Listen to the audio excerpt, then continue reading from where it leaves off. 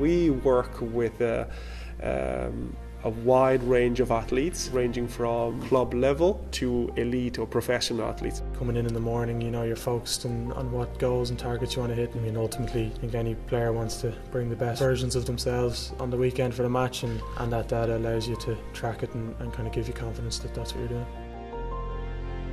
It's such an important part of the game now, so I wouldn't say it's so small, but when everyone else is doing the same thing, that's when it becomes a small percent here and there, and that's how the game is going. I suppose in the last 10 years, teams are just prepared to do whatever it takes, really. So everyone's looking for just small percentages here and there that can add value and hopefully make a difference at the important times of the season, and this is a huge part of that. We try to identify differences between athletes that are also quite similar. Rugby players, they need more acceleration, deceleration break phases throughout the game, whereas GAA and Gaelic football to be more continuous, I believe. So there's a little bit more endurance. We should never forget those are long competitions, so they need to be able to generate that type of speed or that type of strength for the entire duration of the game.